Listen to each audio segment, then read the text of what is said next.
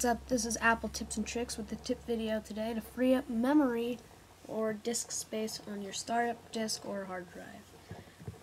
Some quick things you can do: open up Finder, your applications, delete some applications that you don't need. If you have just upgraded to Leopard, you'll have a right next to iMovie. I don't have it anymore because I deleted it. It says iMovie HD and in parentheses previous version. Delete that. That just takes up space. Delete any other programs that you don't use anymore. Documents, if you don't need the document anymore, you can delete that. Music, movies, pictures, you should keep all those.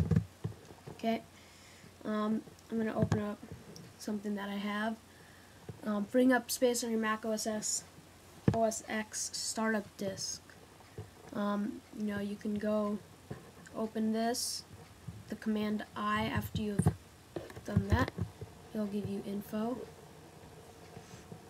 My capacity is 74 gigabytes and I only have about 7.5 gigabytes left. Okay, so I found that out.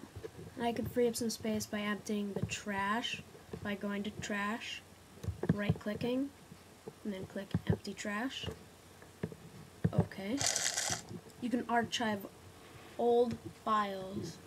That means it pretty much puts it in a zip file, so it doesn't take up as much space as the whole file would. Clean up system logs and temporary files. You can easily do that by going into library and logs. Open this up, library, right down.